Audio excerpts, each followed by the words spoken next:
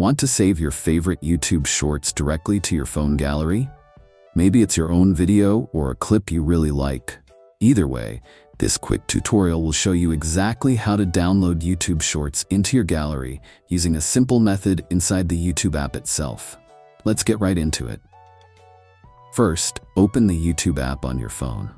Once you're inside, scroll down until you find the YouTube Shorts section. These are usually displayed as vertical videos in a scrollable feed.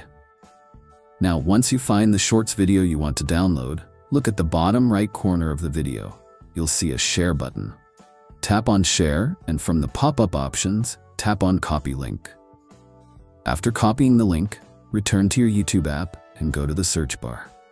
Paste the link you just copied into the search bar and hit Search. This will bring up the exact YouTube Shorts video you selected earlier.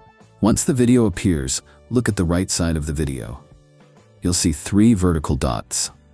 Tap on those 3 dots, and from the options that appear, tap Download Video. And that's it! The video will start downloading, and it will be saved directly into your YouTube Downloads section, and then available in your phone's gallery, depending on your settings.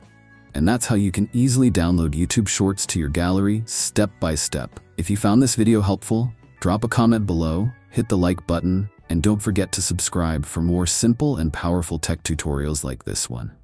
Thanks for watching.